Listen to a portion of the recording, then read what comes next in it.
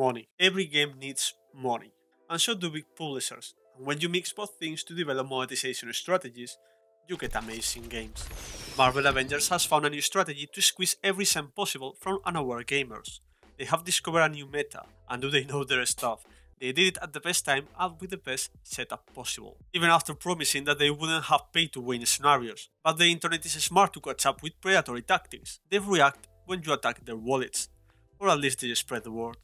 We have seen this happen over and over. When companies abuse monetization even more, and no one complains about it, it starts an ugly pattern, and when they do complain, when they spread the word, things like the Battlefront 2 scandal happen. $60 for a game and you still had to play 40 to 60 hours to unlock each hero and then go through loot boxes to get upgrades.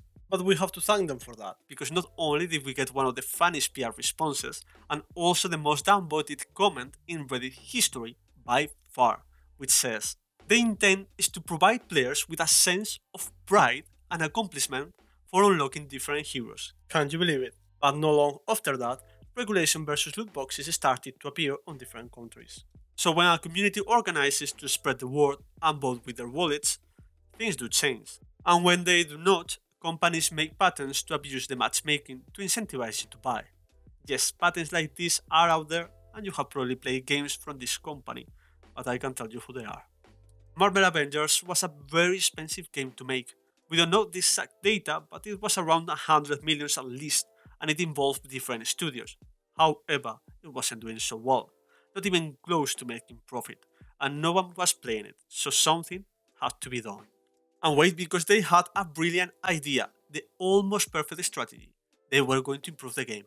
They're actually releasing resource and XP boosters in a single player game, at full price.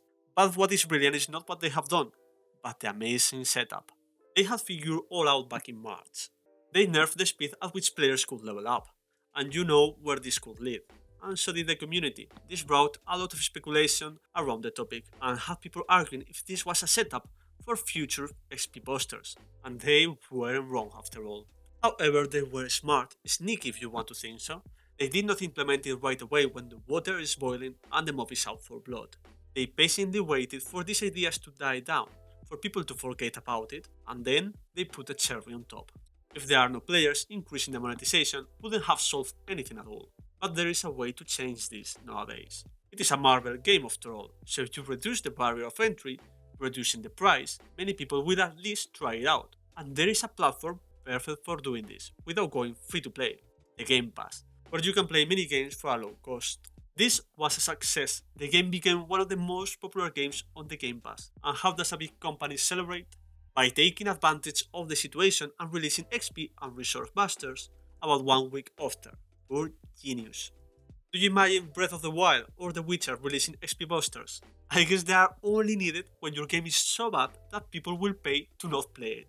So the question is, do you think that the community will make them backtrack and remove it, like Shadows of War did?